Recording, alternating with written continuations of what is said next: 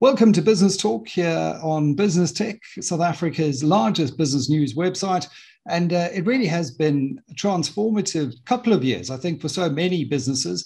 But the period of 2020-21 is certainly going to go down as one of the more transformatives for Alex Forbes, the largest administrator of standalone pension funds in the country. We've seen Daniel Malele appointed chair designate, as outgoing board chair Marilyn Ramplin says goodbye.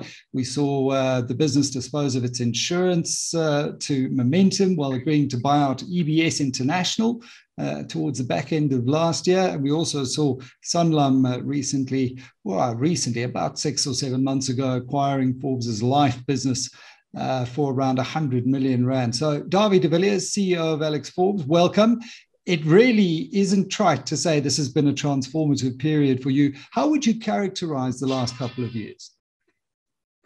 No, thanks for having me, Michael. It's certainly been exciting times at Alexander Forbes. You know, we also think it was quite transformative. We decided to change the business into an advice-led business, advisory business, and therefore not have products anymore and product factories. And that was the main reason for selling, the insurance businesses off. And we've completed that now in the past 3 years. And now it's time to focus on our advisory businesses and our core businesses. And we're quite excited about the journey ahead. I recall chatting to you around 2020 at the time of that sale to Momentum and this decision to de-risk your business model. You simplified the structure, taking this kind of capital light, advice-led, client-centric, back to your core almost focus. Now that you've completed the exit of your insurance businesses, what are you going to be focusing on? What does 2022 actually look like for the group? Yes, so you're right. We've completed the transactions, and people called it, downsizing. It was actually not. It was just basically, transforming the business back to, as you say, what it was, and at the roots and the strength where we feel we have a massive competitive advantage in the market. We're one of the only big independent advisory business, independent from asset managers, because we have a multi-management investment business, and independent from insurers, which means we can do best advice to our clients. So we want to focus on that, and then these transactions that we did basically amplifies that. We've got more scale, 40% more members under administration once the Sanlam transaction is completed. We've got this EBS business, which gives us access to self-administered funds where we can help them, and then the platform that we're going to utilize of Glaciers, gives us just a much more opportunity to give better service to our members and hopefully increase our footprint in that space quite big. I mean, that's significant. You're already the largest standalone retirement fund administrator in the country, and you up that member base by 40%. It's always going to give you access to good cash flow data. You're going to be able to use that data to give members like myself more information in real time about what we hold in those underlyings. And then, as you said, to upsell to a best of breed list like Glacier, certainly makes a very compelling value proposition. Dawie, that is significant scale. And you have mentioned targeting franchises of independent financial advisors while also building up your in-house advisor network. Just share a little bit more about how you're thinking about eating what is a pretty large elephant here. Yes, so the transaction, as I said, gave us a lot of scale on the wholesale side and with regards to members under administration. We currently, from our retail advice perspective, only access about 10% of the members under administration, and that certainly needs to increase. So our goal is to increase that by quite a lot, not just to have more business, but also to be able to give advice to the whole spectrum of the membership under administration. I think it's just the right thing that a wider range of people get access to proper advice with regards to retirement and savings.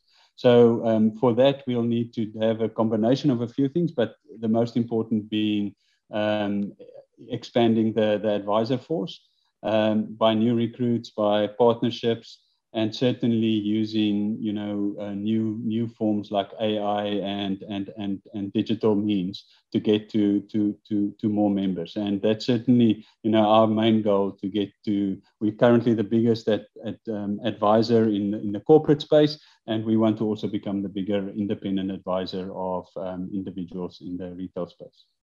And that's a powerful proposition because of your scale, certainly within the retirement and pension fund space. And back to my earlier point about having access to that data as well. And I've always thought, whenever we look at the Alex Forbes survey of how many people are retiring with enough, every year it's sort of 6% or thereabout. It doesn't change. And we're our own worst enemies here. Since we've moved from the defined benefit to the defined contribution era, we don't preserve when we change jobs. We excise all this very poor financial planning behavior.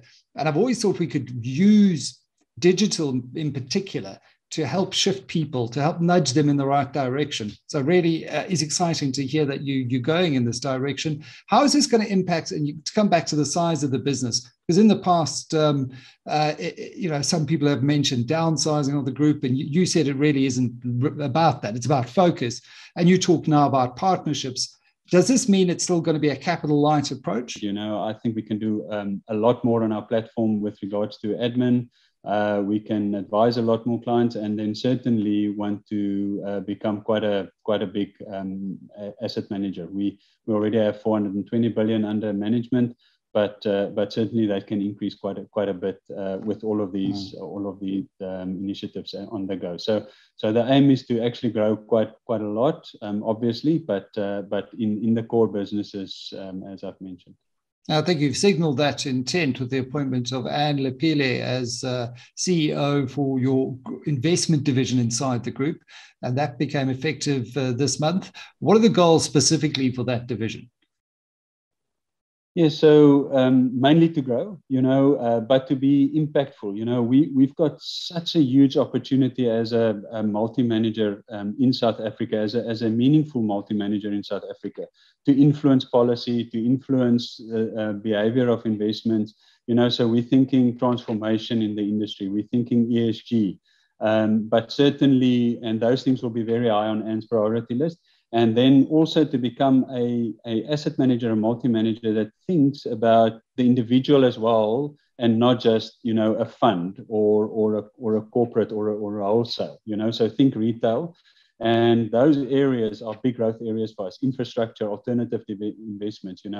Very much in line with the government policy and government aim. So those areas all together try to grow the business, and I think the business are actually well positioned for that next level of growth, and Anne is perfectly positioned to do that for us. To bring it back home to the kind of retail fund member, if you know that your funds are being invested in a way that is going to assist government and the private sector help build infrastructure that's going to create a more robust and sustainable and prosperous South Africa over the short, medium, and long term, and also then feeds into the global goals around sustainability. Well, it's a very valuable and meaningful value proposition that comes through all of that as well. Now, fintech, and you touched on digital, has gone mainstream, I guess, whatever mainstream is nowadays, and it's no longer niche. Where do you see Alexander Forbes fitting into this space? And as I said, if you don't even know what mainstream even looks like anymore, where do you see yourself playing? So, for me, fintech in general, digital fintech, enables members or just the general public, every man and woman in the country, to access services at a lower cost and fewer barriers. And that's the essence for us. We want to interact with all our members and those that are still going to become members of ours, in a more meaningful way, quicker, which means they transaction easier, and take this retirement hassle out of it and the uncertainty around retirement out of it. So for me, the fintech development in our space is about communicating with members better, making it easier for them to transact, and therefore it is mainstream. It's part of the business as is. I'm almost thinking of it as, we're going to make the business better, and we're going to use the fintech to get us there. And that's exciting, because more and more people don't want different types of experiences, whether you work with the cell phone company, or ordering food online, or work with the retirement fund. You want everything to be top end, and we have to be there. And I think it's exciting. It's exciting for members to be able to know more about what's happening, to quicker see their values, to know when new things are happening, and that's certainly our goal, to bring that into it. Yeah, I mean, if you can bring those touch points almost into a daily conversation with the consumer, and you don't want retirement savers to be switching in and out of different products, but you want them to take a lot more ownership, and also along that journey to have those nudges as they are engaging with whatever their retirement or investment choices are. Now, the noise around cryptos, it feeds into that. I get a stream of emails daily on my various platforms from just the average Joe and Joanne on the street asking about digital assets. And we've seen Regulation 28 and the Treasury's come down quite firmly around whether or not Bitcoin or cryptos in general should be included under Regulation 28. Not yet, they say. What are your thoughts on the likes of Bitcoin and other digital currencies? And look, Michael, there's no doubt that cryptocurrencies, digital assets, are great innovations for future transactions, and I think is an exciting part of our future. At the moment, it is a very volatile asset. To put something like that in retirement funds, and hence the hesitation at the moment to regulate it as part of Regulation 28. Because I think retirement fund members need more, certainty and understanding of what the asset will deliver. And